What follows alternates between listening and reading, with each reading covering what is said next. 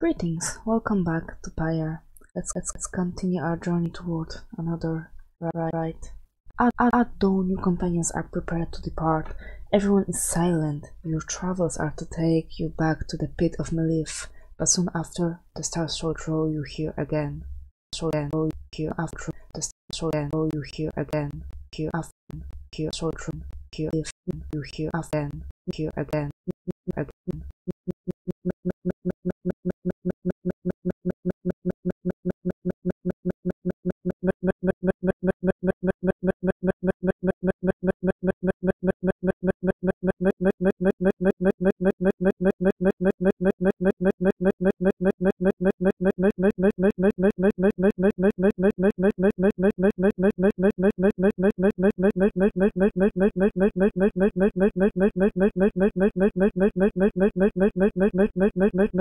Truth's leaders up to you as the black wagon passes through the skies above her former abode.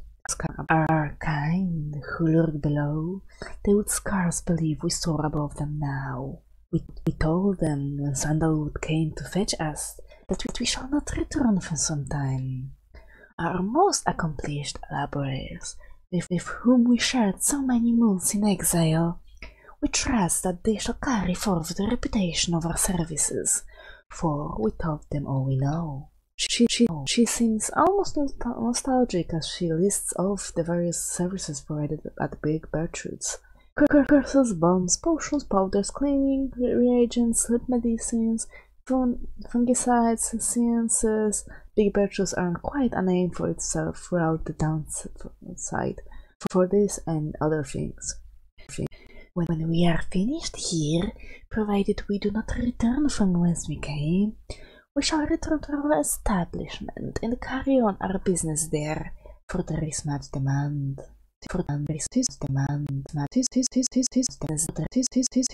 Tiso seems enthusiastic about the prospect of taking this route. Wolfet notes a powerful talisman is rumored to be buried on this path. Sir Gilman believes the conditions here are right to train in the ways of the Sea Dominion.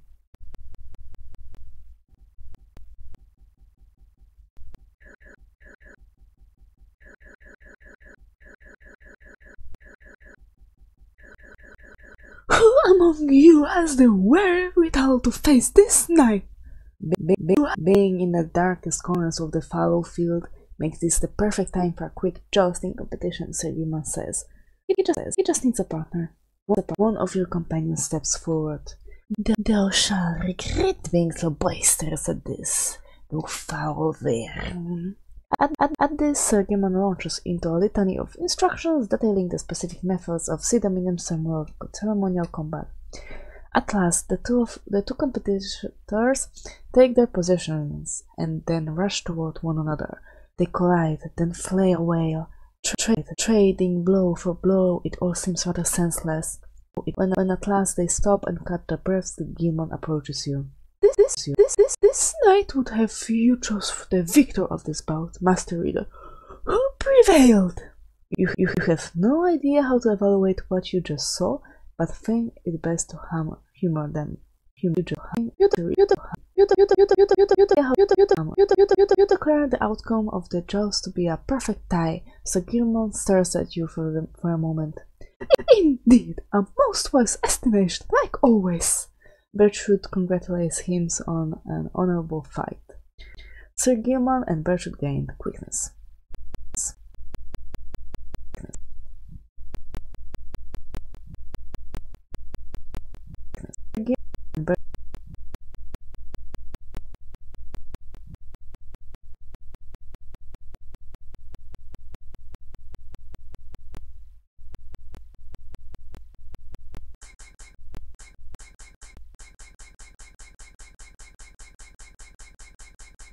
Oh, hey guys, let me tell you something real quick. Now, I happen to have heard that Mr. Greentail, he's moved on, or something like that, right?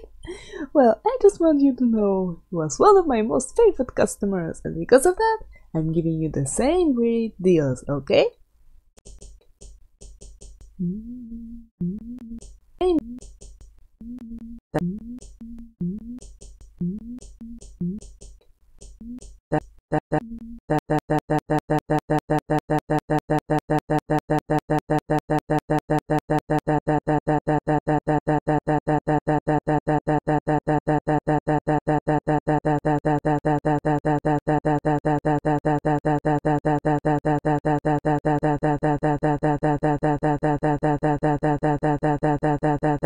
That's how you get a repeat customer there, Dad. You give him a deal. You give that. That's how that customer. By now, having to make preparations for the rites has become second nature to your companions.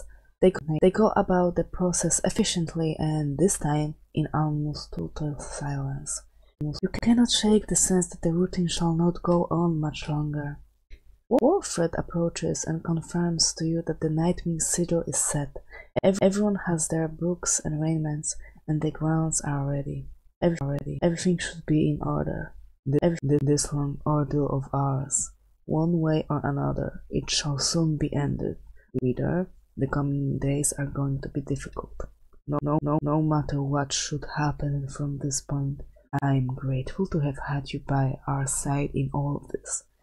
It is strange to put in this way, but I feel very fortunate. You and Wilfred stand together in silence for a time, looking for the stars above to show some indication that the rite is to commence. It is taking too long, concern being to well up in you, but then, to up in you, something in then.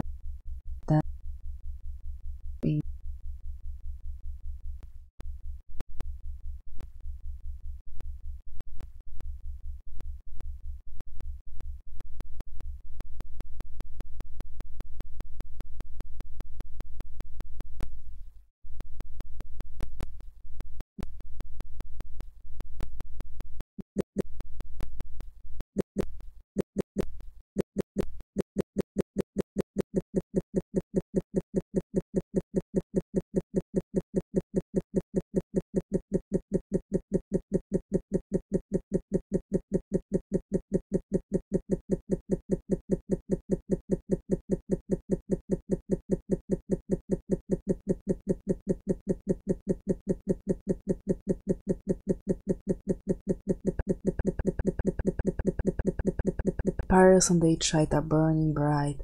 From across the field you observe the leader of the 10 pairs approach and remove his mask. There they are, huh? Come to show us up for one last time, I guess. Used to be we could take these nightwings any old night, but now it ain't so simple anymore. We got this one last shot against these guys. Muscles might as well give it all we've got, yeah? Let's make 'em cry. Let's make 'em cry. Let's shut 'em cry. Got this. We've make 'em cry. Let's make us well cry. Let's make 'em cry.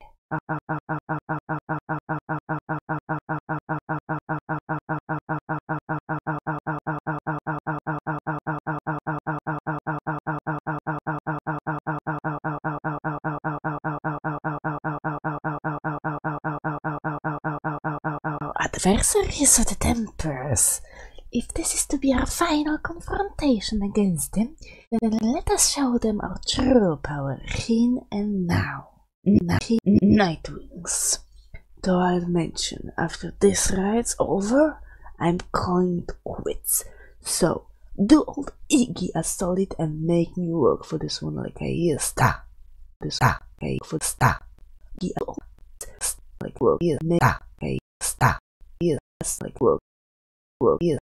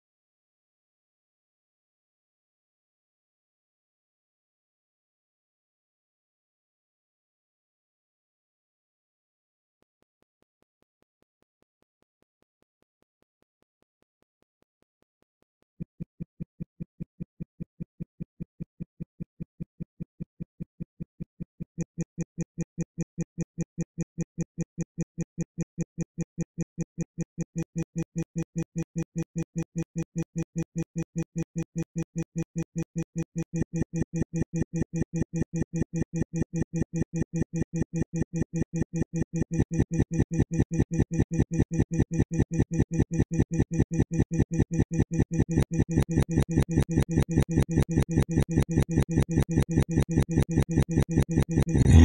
Nightwings, you've been practicing India.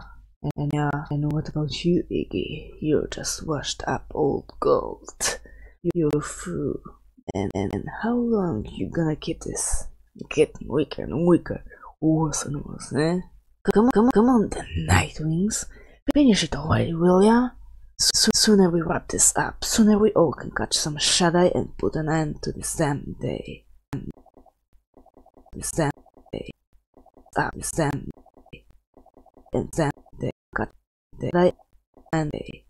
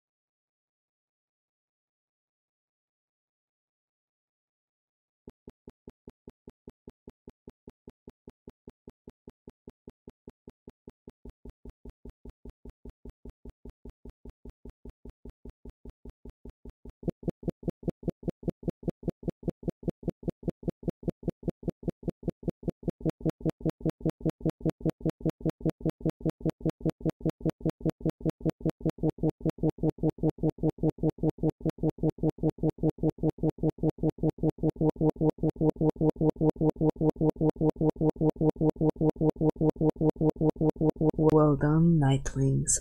As for the Tempers, though they fought as fiercely many times, I doubt that it shall be enough. May they find mercy in this land. This night declares the taste of victory is sweet indeed. We prevailed against a worthy foe. Ye Tempers, ye conducted here with such fury and such desperation that we must commend ye for it, despite the outcome which hath favored us. Hey, Tempers, always wanted to go out on top, but thinking it's time we called it. Come on, let's go drink to this. Got something I've been saving just for a special occasion. This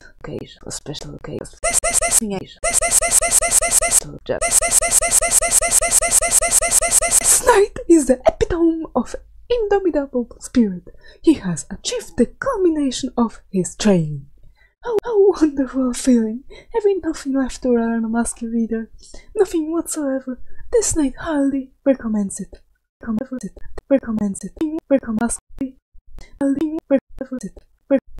This recommends it. Whatsoever highly recommends it.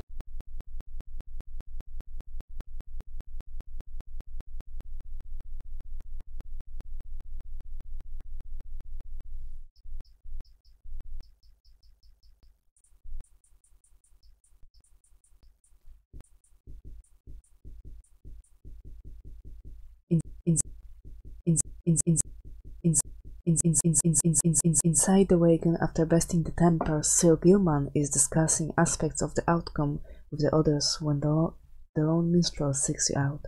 Pardon the interruption, reader. Though I need to ask a moment of your time while the night is clear enough for you to see. Please, come have a look outside. Perhaps the news of your next destination may further stir the hearts of your companions. Among what stars yet remain shining in the night, one of them now burns as bright as ever you had seen. The path to freedom calls to you again.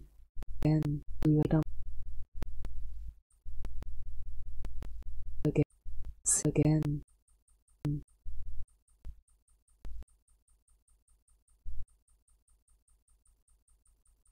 The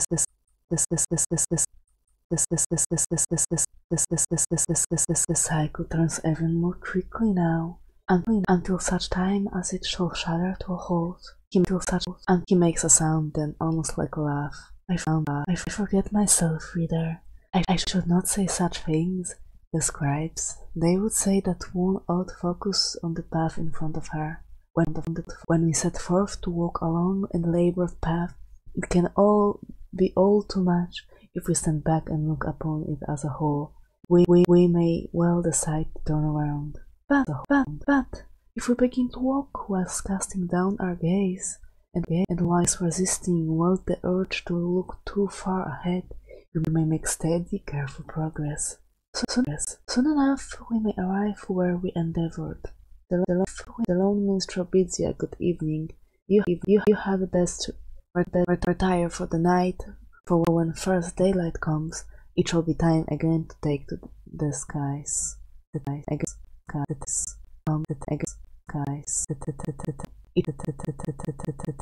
Tempers. Moore, the horned one, formed the tempers upon his own ideals. Ingrained in his triumvirate are basic truth about the dual roles of strength and gentleness. The horned one, he has had a dualistic nature for as long as he and I consider each a friend. The stories I am told about Moore's youth describe no one I know. All of us are capable of more. I once was an imp that could not write. Moore once was a man that could not think. The Tempers once were ordinary folk. Now they rise to greatness, always striving, never overreaching. They are not like Moore himself, when rather they are what Moore wished he could be. That's it for today. Thank you very much. Bye bye.